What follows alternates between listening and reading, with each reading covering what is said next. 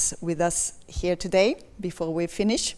And with me here, I have Ponamariov from Viezo. This floor is yours. Thank you. Hello, everyone. My name is Donat. I represent Viezo. So I'm going to present our startup, what we do, and how the raw materials is supporting us. So we're based in Vilnius, in Lithuania, and we're developing vibration energy harvesting technology, which is basically capable of converting vibrations into usable electricity. And the mean of that is to power the wireless IoT sensors in the industry and making them living a long and healthy life. So currently, almost all of the wireless sensors in the industry, deployed wireless sensors, are powered within the help of batteries, which seems like a good thing. However, those batteries have a lifetime, which is approximately 5 years there. So it means that after 5 years, those batteries will have to be changed manually by a human being, and that really costs a lot. It is calculated that to change just one sensor's battery, it costs approximately 150 euros per unit. And since there are usually a lot of, like hundreds of sensors installed in the industry, so that adds up a major cost for the sensor owner, and that process basically repeats every 5 years. And one more thing is that manufacturing of the batteries carries a terrible impact on the environment of Earth, and for someone it's more important, for someone it's not that important, but we have to mention that. So how do we tackle that? We do a source of renewable energy, which can make the sensor solution become absolutely fit and forget in the industry. It means that you just install it and you forget about it because it can live as long as you can think of, and therefore it can make you save a lot of money, which would arrive if the sensor would be installed within the battery. And in general, it creates a significant value for all the supply chain in the industrial IoT. The real beauty of what we do is that we're yet the first and the only ones in the world yet commercializing the vibration energy harvesting within one particular material, which is the piezoelectric polymer thin film named PVDF. And prior our inception, it was absolutely no one believed that this material could be good at energy harvesting, and that can be backed by the fact that right now we're having approximately 30 times more energy from that material compared to any other scientists with their experiments in their lab. So basically, we're leading the world within the possible power output with that material. And the international PCT patent of our developed design is already pending, and we are looking forward to file more and more, basically a cloud of patents. Definitely there are a few startups in Europe which are doing the vibration energy harvesting as well, however on somewhat different technology, which is named the electromagnetic induction.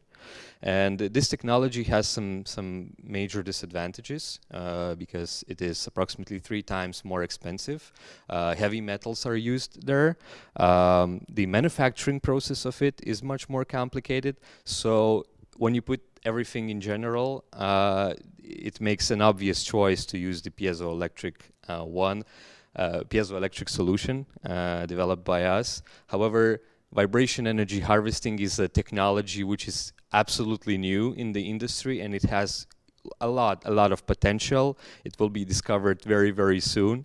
So this as well can be backed by the fact that one of our competitors just a few weeks ago got acquired by Hitachi Vantara, and that means a lot. That's a good signal for the industry, I guess.